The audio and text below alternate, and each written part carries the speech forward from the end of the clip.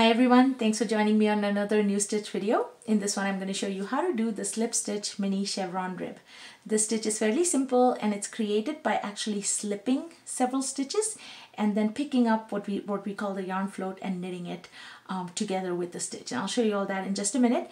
I provided the pattern details in the description field below, and I'm actually going to show you two variations of this stitch. In this variation that you see here in this swatch, there's the stitches are slipped. Several stitches are slipped, so like 5 stitches are slipped, versus this one here, which is a smaller a swatch where the chevrons are a little bit smaller, the V-shapes are a little bit smaller because only 3 stitches are slipped. So either version I think looks better. I'm a little bit partial, I think, to this larger chevron version. So I was trying to design a hat with that, and I knit this sample up. Still sort of tinkering with the details, but once I have a good version of this, I'll be sure to do a video. I'm also doing this with a double cuff at the start, so planning a video on that as well, so stay tuned for that. But for now, let me show you how to do this stitch. I think it'll work great for any kind of project, a scarf, a pattern. I'd actually used another variation of this stitch a long time ago to knit a pullover, and so really lots of utility for this stitch. So let me show you how it's done. Now I'm going to show you demonstrate the 5 slip stitch pattern first. So here I have a sample going already, and I'm doing this with a slightly darker color yarn. Actually, I'm using the same yarn as I used for this the cuff here, and I already have a couple pattern repeats knit up. Now for the larger version, as I'm calling it, you need to cast on a multiple of 6 stitches plus 1. So I have here 19 stitches, so that's 3 repeats of 6 plus 1 stitch. Now the very first row, the first and the third row are the same. The second and the fourth row are the ones where there's slight variation, and so the pattern itself is a 4-row repeat. Now the very first row, and you would start this from the cast on edge, and the first row faces the wrong side. So you're going to do a knit 1, and then the pattern repeat is purl 5, knit 1. So just a regular purl 5, and then knit 1. And so we're going to do this a couple more times in my sample here.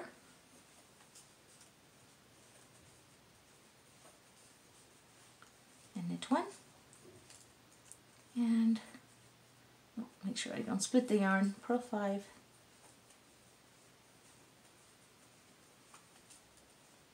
knit 1. So you keep doing this repeat all the way to the end of the row, and that's the end of row 1. We're going to turn our work.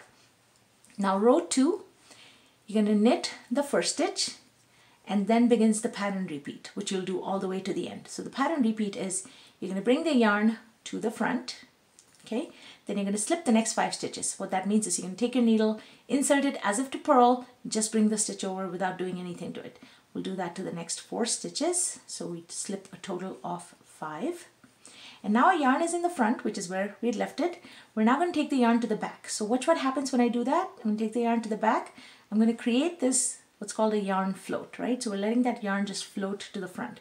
You want to make sure that this yarn stays a little bit on the looser side. Don't pull it too tight, okay? Don't have it super loose either, but just enough of a give, all right? And then you take the yarn back, and then you knit 1. And that is your pattern repeat to the end of the row. We'll see that a couple more times. Bring the yarn to the front, slip 5, take the yarn to the back, and knit 1. And one more time.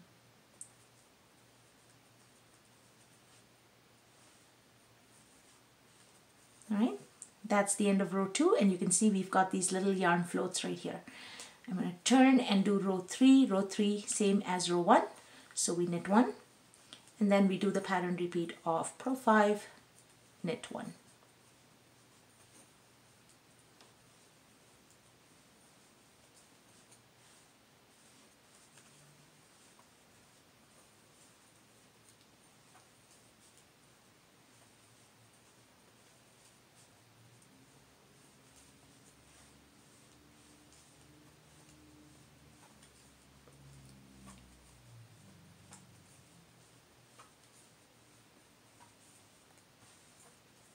And that's the end of row 3.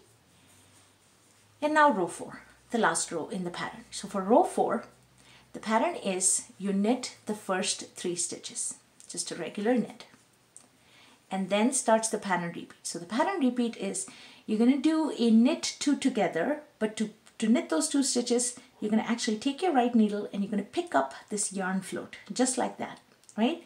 So that's your 1 stitch, and now you're going to insert your needle into the stitch on the left needle. And that's your 2 stitches that you are now going to knit together. So just go to knit, make sure you pull the yarn out through both stitches, and then you drop off that stitch on the left needle. And that's what causes that yarn float to get pulled up in the shape of that V. All right, so I'm calling that my fancy knit 2 together. So we do the fancy knit 2 together, and then you knit 5. So 1, 2, 3, 4, 5. And you'll keep doing that pattern repeat to the last 4 stitches. So let's see that one more time. You're going to do that fancy knit 2 together. So take your needle, pick up that float, insert it into the stitch on the left needle, knit both of them together, and then drop the stitch and knit 5.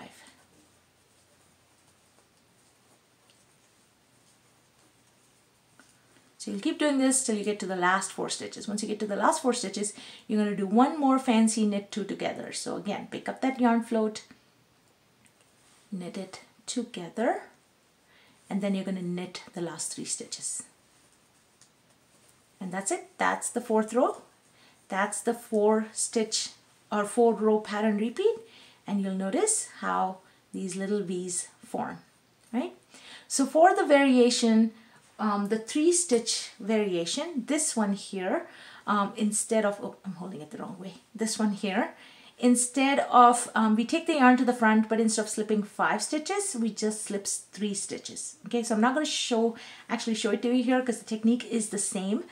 So just follow the pattern along if you want to try the smaller variation, or you can try the 5 stitch variation. Either one I think works.